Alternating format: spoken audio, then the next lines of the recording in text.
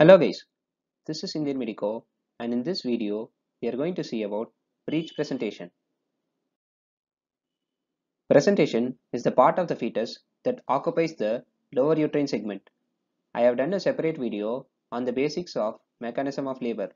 You can check that out for more details on presentation. Breech presentation is when the fetal buttocks occupies the lower uterine segment. It is the commonest malpresentation. It occurs in 4% of term labor and in 25% of preterm labor. Now let us see about the types of breech presentation. There are three types of breech presentation. They are frank breech, complete breech and footling breech. In frank breech, the buttocks presents with the legs extended. In complete breech, the legs are flexed so that feet present beside the buttocks, and in footling breech, one or both feet present below the buttocks. As you can see in this picture, in frank breech, the legs are extended. In complete breech, the legs are flexed, and in footling breech, one or both the legs are present below the buttocks. Now let us see about the etiology of breech presentation. Most of the cases of breech presentation are due to idiopathic causes, that is, the reason is not known. However, there are few risk factors.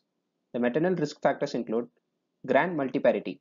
In this case, due to uterine laxity, the fetus has an increased likelihood of changing position. Uterine abnormalities like bicornuate or septate uterus can also lead to breech presentation. Pelvic tumors or bony abnormalities can lead to breech presentation because they prevent engagement of the head. Full bladder in labor can also lead to breech presentation. Now let us see about the placental causes of breech presentation. Placenta previa, oligohydramnios and polyhydramnios are the various risk factors for breech presentation. The fetal causes include multiple pregnancy, fetal abnormality and prematurity. Now let us see about the examination findings in breech presentation. The presenting part will be wider than normal. The harder head will be felt in the fundus of the uterus and it will be bulletable. In case of extended leg breech, the head will be in the midline compared to flexed breech. In case of flexed breech, the head will be more lateral. Now let us see about the ultrasonogram findings of breech presentation. USG should be done to confirm the diagnosis, to determine the type of breech, to determine Leica volume, placental site, estimated fetal weight, and to detect any fetal abnormality in breech presentation. It is important to remember that even after clinical examination and ultrasonogram, approximately 1/3 of breech presentation are undiscovered until during labor. Now let us see about the management of breech presentation. If breech presentation is diagnosed antenatally, external cephalic version can be done. It is a technique to manipulate the lie of the fetus into a cephalic presentation with the aid of tocolysis to relax the uterus. It is usually performed after 37 weeks and the success rate is around 50%. I have done a separate video on external cephalic version. You can check that out. If breech presentation persists after external cephalic version, elective cesarean section can be done. Some obstetricians prefer to do vaginal delivery in multiparous women if pelvis is normal and the estimated fetal weight is 2500 to 3500 grams. Nowadays, breech delivery is becoming less common. Now let us see about breech delivery, that is vaginal delivery of breech. For vaginal delivery of breech, the labor should be spontaneous, augmentation should be given, and epidural anesthesia is preferred. The fetus should be monitored continuously by placing a scalp electrode to the buttock. After full dilatation of the cervix, the breech must be allowed to descend to the perineum, after which episiotomy is done.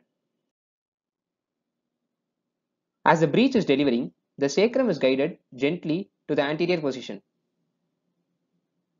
This is done by placing the operator's fingers over the iliac crest of the fetus and the thumbs are placed over the lumbar spine of the fetus. As you can see in this picture, the sacrum is guided gently to the anterior position and the thumbs are placed over the lumbar spine of the fetus. The fingers are placed over the iliac crest to help in guiding the sacrum anteriorly.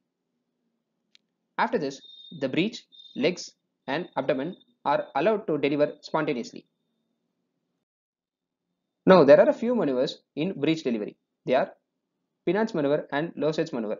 In Pinard's maneuver, the legs are flexed to assist delivery. This is useful in case of frank breech in which the legs are extended. As you can see, this is a fetus in frank breech. The legs are extended, so you use Pinard's maneuver to flex the leg to assist delivery. Now let us see about Losset's maneuver. In Losset's maneuver, pushing is encouraged until the scapulae are visible. Then rotation of the trunk is done to assist delivery of the shoulders and arms.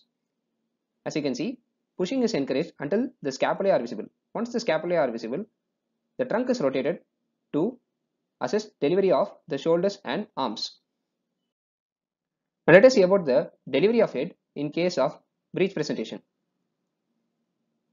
The head can be delivered manually or by using Pipper's forceps. If delivered manually, it is known as Morrisseau-Smiley-Wheat maneuver.